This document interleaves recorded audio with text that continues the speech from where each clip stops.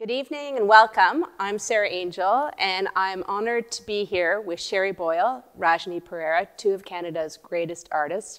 We are at Patel Brown, where Shary and Rajni occasionally show their work. They're two self-repped artists, lady bosses, and we're going to have a great time talking to them this evening. And Shary and Rajni, the first thing I want to ask you is, how did you come to know each other professionally? Like, what was the first work that each of you saw of the other that kind of made you stand back and go, wow, this is a person who I'd want to work with? Rajni? You want me to go first? Okay. So seeing Shary's work was, for me, actually like a turning point of my whole career. So I was in art school. This is like a bit of a story. I was at OCAD, you know, being sort of crushed under like the heavily colonized curriculum of OCAD at the time. It's getting better now, which is great. And what year is it? This is like 2000, because I did 6 years in school. This is like 2005, I think, 2004. So going through the motions, hating the group of 7, all this crap. And I was like, I don't care about the great masters. Like, they have nothing to do with me and what I want for the arts and culture of this city, or what I at least want to see as a mirror. So, you know, and it's funny, going to the AGO had always been prohibitively costed for me and my family, because I come from a poor immigrant family. And then we never really went. You know, the last time I'd been there when I was like in grade 9 doing some volunteer thing. So I decided one day, I saved some money and I was like, I'm gonna go to the AGO. So I stroll into the AGO and there's all the Renaissance, like there's all that great master stuff all over the place, oil paintings of white people. And then I get to this room and they had, I think, just made that acquisition a little bit before I'd gone in. But 2 of Shary's works were in, it's the room with like all the oil paintings, like Canadian landscape stuff, and it gets a little funkier in that room too. You're talking about Rejection of Pluto and ceramic works. Yeah. Sitting in that room, and I was just like, holy shit, like I can do, because by that time I was like heavily trying to incorporate science fiction and surrealism as an immigrant experience into my work, not seeing any way to do it. Looking around, looking at only being able to find sort of like science fiction as a subgenre, or surrealism and fantasy as a subgenre, and not seeing how it could belong in the fine art world. And then seeing her work there, like just speaking so eloquently on like an experience, and so beautifully made. And like just the clarity of the narrative. I was just like, oh my God, like seeing her work in the AGO kind of like opened a window for me completely as a fine artist. In fact, I would say that if I didn't see her work there, I might not be here today at all. Wow, yes, that is pretty. It's a big thing. And God, I missed it and turned. Fantastic that the AGO did that so-called intervention of your work within that more classical type Yeah, space. that was for the 2008 redesign, and that piece ironically was called To Colonize the Moon. Ooh. Yeah. That's really nice. I know that Shary also is you're an amazing female mentor, and that's always been something that's really important to you. So I know you probably that Rajni's work for sure would have stood out for you, but absolutely. And making the connections and the lineage in Toronto in this place, we both have Scarborough connections from history, but also just the kind of richness that's so rarely brought to our attention. That's kind of, we have to find ourselves. So for me, it meant so much to have someone of a younger generation whose work I think is extraordinary. And as soon as I saw it, I felt like an immediate attraction and recognition because of our huge mutual caring for the handmade and the intricate and the narrative sensibility of surrealism, and kind of bringing our own idiosyncratic kind of worldviews into a image-based practice that's really lovingly made with materials, you know, and like with huge respect for material traditions, craftspeople traditions, kind of folk traditions, things like that that are so evocative in her work and mean so much to me and mine. So immediately I saw kind of a sister there. What was the first work you saw by Rajni that was sort of that wow? It was the embellished photographs, actually, that I first saw, I think, because that was this really profound practice, not only of this incredible hand skill, like the detailed patterning and the textile kind of referencing going on over top of these photographs, but also the subject matter of these really regal, beautiful representations of people from her life, people that maybe have commissioned you as well, to kind of present them in this incredibly noble and like just fantastical, but really dignified and really powerful way. And it was so beautiful to see all these men and women of different ages. And also I really love the kind of feminization, like and I don't even know, like maybe a non-gendered kind of approach to the intricate, decorative over top of these really noble looking, beautiful men.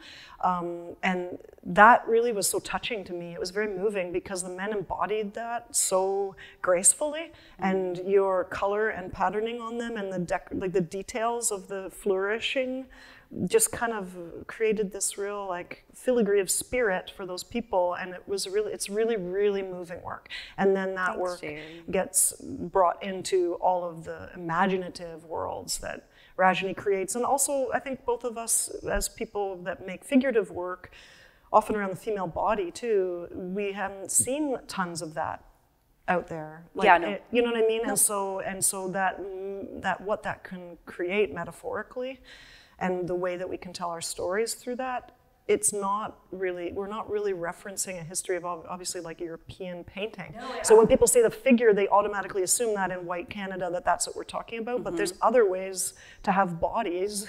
Even as a white person, there's other ways to have bodies than European painting. So I feel like people can look at my work and say it's figurative, but I've always struggled with how to name it, because I don't feel associated with that tradition. But both of your works do seem to me to be sort of almost working in an anti-modernist type of trend, an anti-traditionally European modernist trend that is very much about an internal vision, craft, and a place that's hard to define. Would you see that as accurate? I don't like the dichotomy of staying away from tradition, or like staying away from something that we're presented with, because I think for me, I work inside also those tropes. Like I work inside that too, right? Like let's use painted photography as an example. Like that was the way that I came across that work, was at the ROM itself, curated by Deepali Diwan, like a museum held archive of these photographs that were used. They used to be commonplace, and it used to be like something that aristocracy and royalty used to use reproductions of these to uphold their own power, like the spectacle of this impossible power in some cases, like painting huge crowns and like crazy jewels. That stuff doesn't exist. That gold doesn't exist. You know, it's just for the peasants to see it and be like feeling even scared.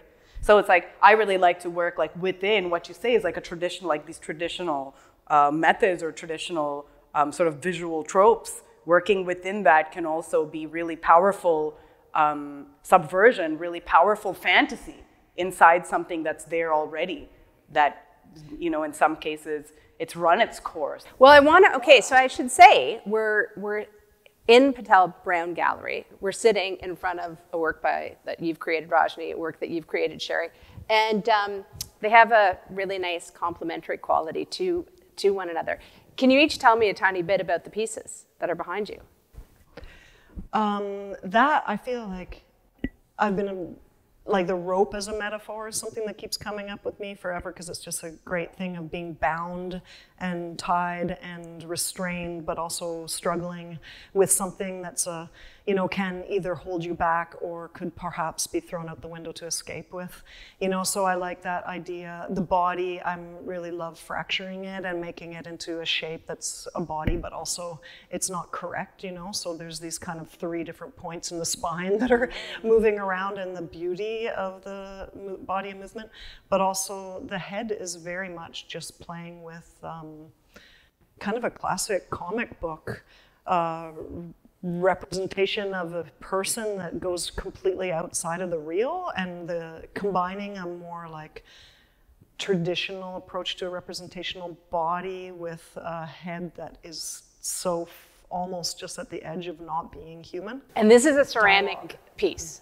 Is it? Yeah, it's porcelain. It's all porcelain. Yeah. And that is a medium that you've worked in for now over Probably, a decade. almost like 20 years now, really, since I started around 2001, 2002. So that's hand-built, and I also like the fragility and the tension of that it's very rigid and there's a brittleness to it. It's very strong, but it also is, you have to have love and delicacy to handle it, and so I really insist on that in a way. Like, it's kind of like separates the careful from the non-careful, and I want the world to be more of a careful place. And Rajni, tell us about the piece that you're sitting in front of. Yeah, this is a piece from the Traveler series that I've been developing for.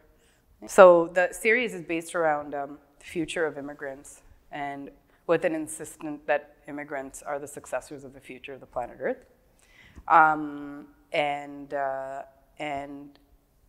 I deal with ideas of mutation. This is all like intensely within like a science fiction lens that I'm operating for this, but it incorporates so many different ways of saying science fiction, like things like spaceware, things like armor and adornment and protection of your own spirituality, protection of just your body and your skin, and like an environment that, you know, that's suffering environmental collapse, which we are, you know, faced with in the present day. And that results in like all sort of layers of different artisanal, traditional techniques of fabric making being the protection for the body, as opposed to like the Eurocentric or an American plastic, space plastics. You know what I'm saying? Spaceware has just looked like crap for so long. Kubrick was the last guy to do cool spaceware. Where did futurism come into your practice?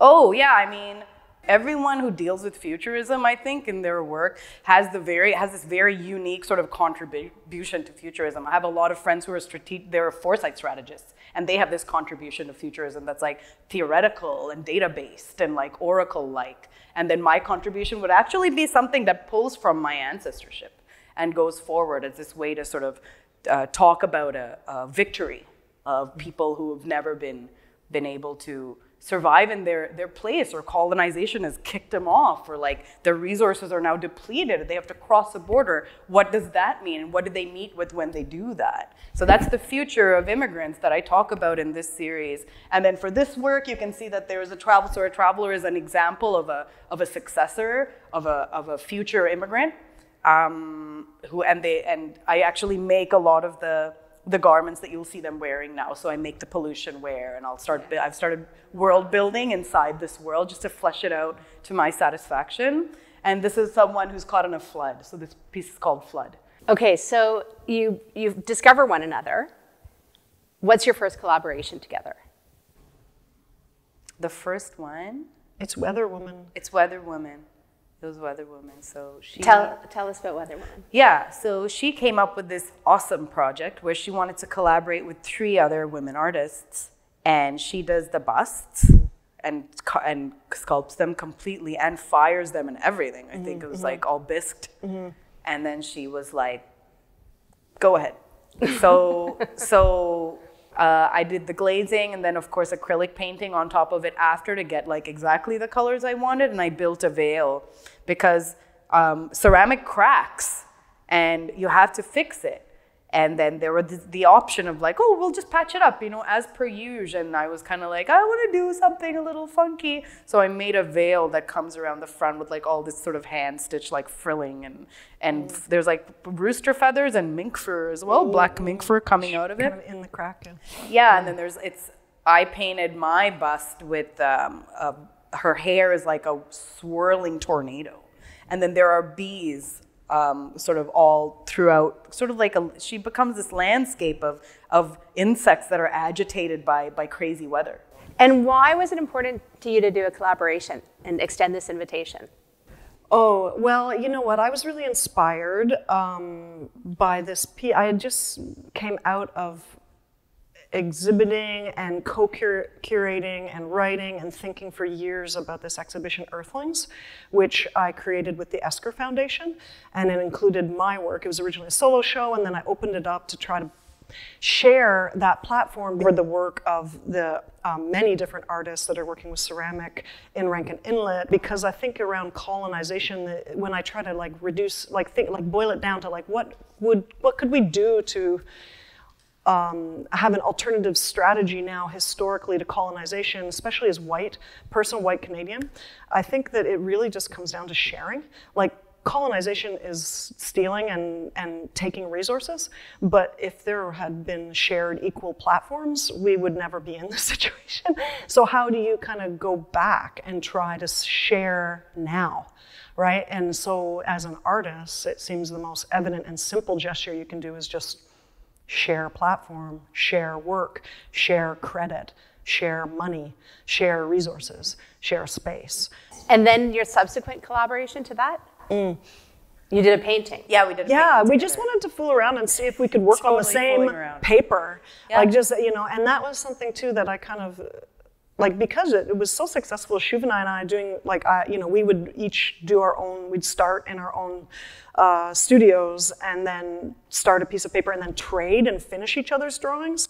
And I like that idea because you have kind of a sovereign image, you know, where you're not really riffing back and forth all the time. You're kind of you have your place and they have theirs. And so we tried that as a first experiment, and it is incredibly strange. Yeah. You mentioned working against a colonial mindset, and that's something that is so defining in both of your art practices. Can you talk about some work specifically and how they exemplify a desire to move away from a colonial mindset, to move away from a traditional academic approach to art making? Rajni? Yeah, I was having trouble. Like I feel like everything that I've done since school has been just like pushing back against it so hard. What was for you the aha moment where you thought like, wait a minute. Yeah, I can't do this. I'm not doing this kind of thing. It was realizing while I was in school that there's a lot of like, I mean, first of all, there are not too many students of color when I was there at OCAD. So, and whoever was there was like, you know, not being forced, but like really limited in really limiting themselves to sort of a white settler or like a trending Caucasian method of arts making. So say there was a period of time where like line drawings and that sort of look became really popular, and I just saw everybody sort of doing stuff like that. Every person of color was around me, student of color around me, just kind of being like, you know, what's going on here? And then just realizing the limitations of the faculty itself, right? Who were directing these students. It's like they were all primarily white. I think they had 2 faculty of color my entire stay at OCAD University. So it's just kind of like, and there was even like racist ways of like being talked to while I was in that school about my work, exotifying my work. I had the word the Orient applied to my work at one point, which I was just like, what? Did this just happen? This was crazy.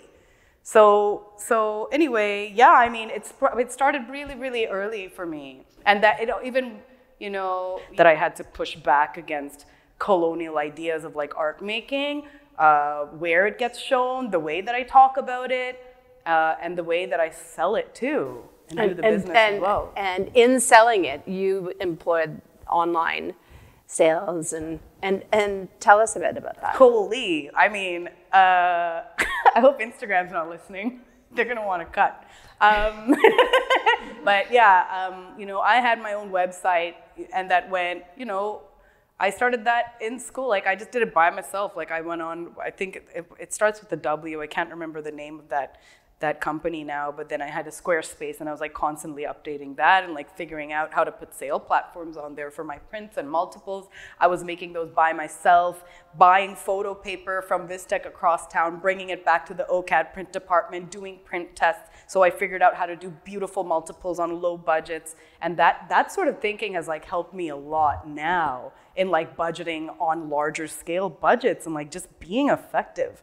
So it's just like... And just figuring out a different way figuring out always a different way, there's always another way, a better way to do it. And like new materials, testing and these things like that. It's the same attitude of having like coming from scarcity and not having privilege that actually helps me quite a bit now, just getting things done. And Shary, tell us a bit about your decision to push back against colonial I think tradition. it's interesting because as I listen to Rajni, I hear also some of our distinctions around generation and background and cultural kind of affiliations. Like I, for instance, I'm just probably old enough that I came, a lot of my ideas were formed before social media and the internet.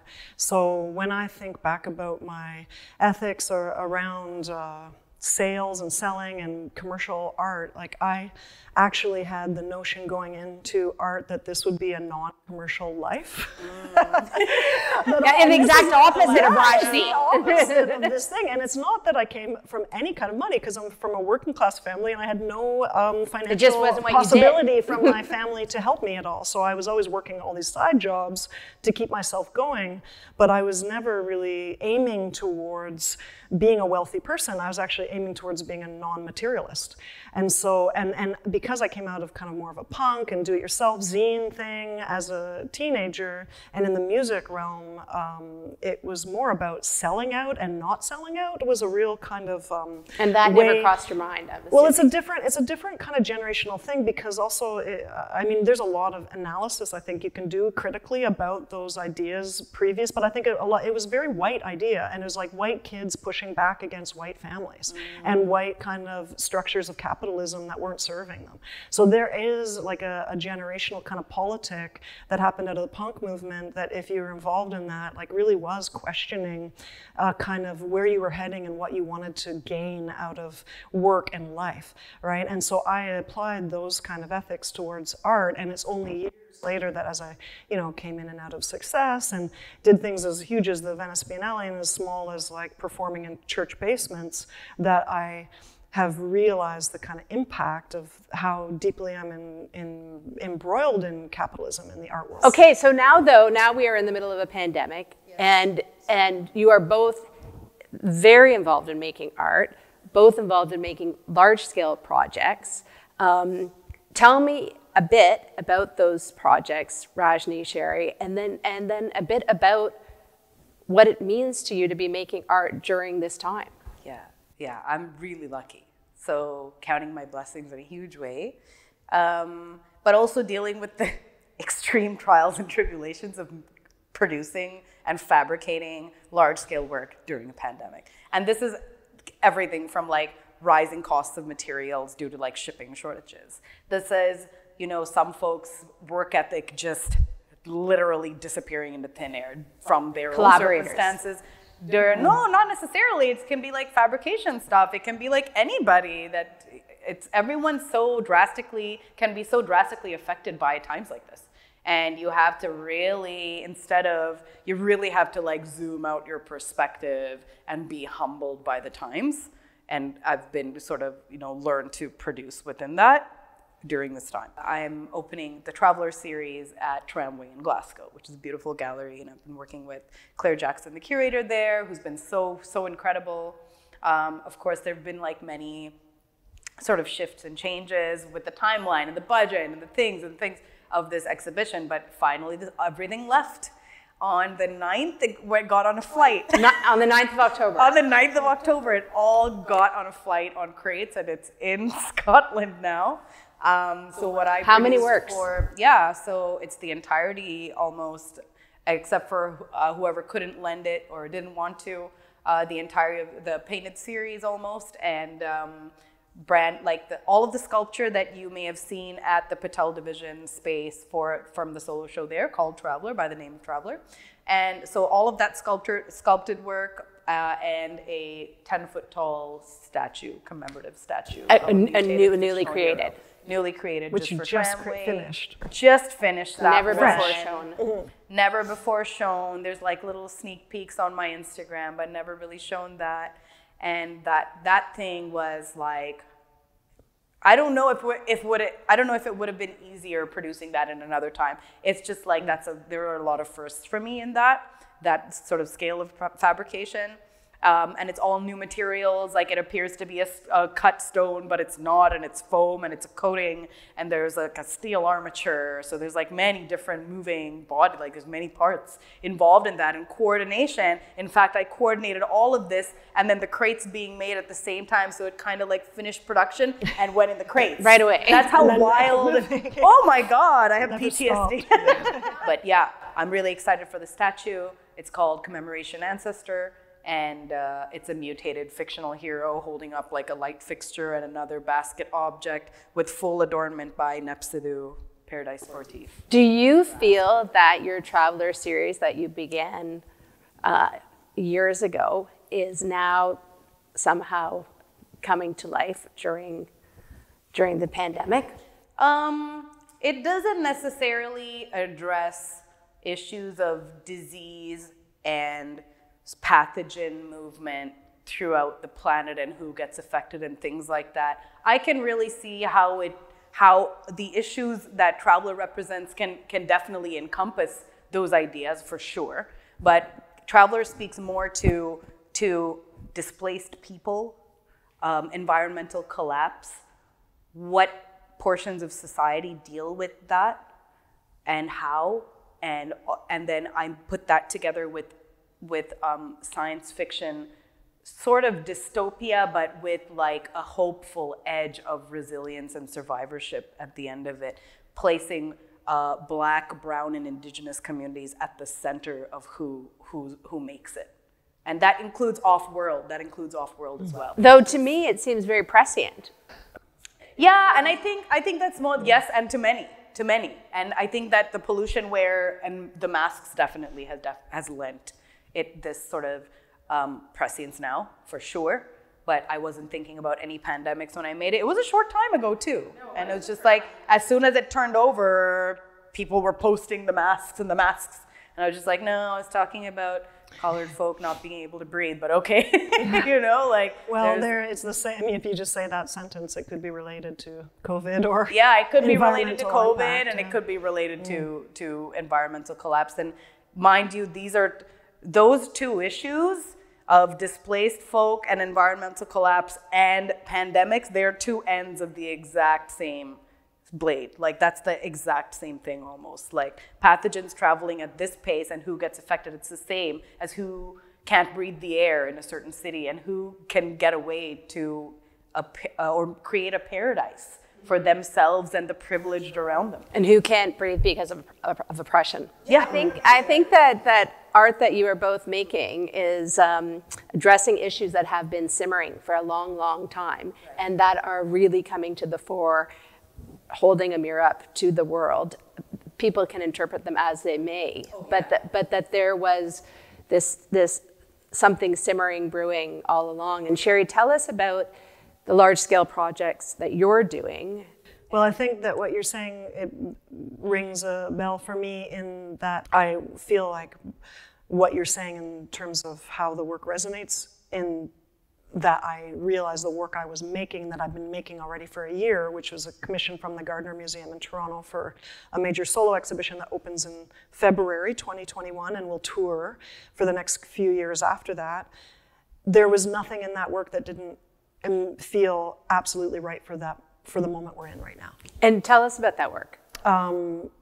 The work is around some subjects that I've been thinking about my whole life, kind of what I've already spoke about today, but about how we see ourselves, how we see each other, how we operate in relationship, and how we kind of perform our identities in terms of how we've been socialized and how we choose to kind of present to the world. And I'm looking at that through kind of a theater lens in a way. And I'm really influenced and love the idea of the stage. I love the idea of kind of amusement parks or places where we go to look at our own self through kind of a surrealistic distortion and see maybe human truths that we're not comfortable with in a day-to-day kind of buttoned-up way. So I'm using those metaphors through the wax museum, through the amusement park, through the kind of chorus line, and through, you know, the individual star under the spotlight at the end of the stage. You know, there will be a stage, there will be puppets, there will be animatronics, there will be giant sculptures and small, intimate pieces with shadows, and it's all new work. It's all been made over the last 2.5 years, and I'm kind of homing into the big production. And all addressing issues of identity. Kind of, yeah, identity and the kind of performance of identity and the fluidity of identity. Shary, tell me, what have you learned from Rajni? What is the one thing that you treasure that you take away from her practice? One thing I really love is watching Rajni speak her mind in public to pretty much anybody that might.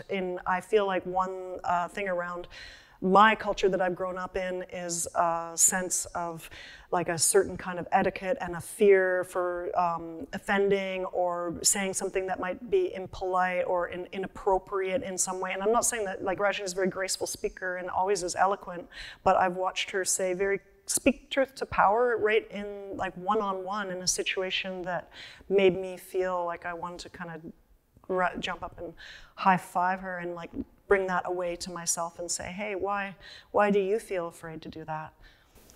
Rajni?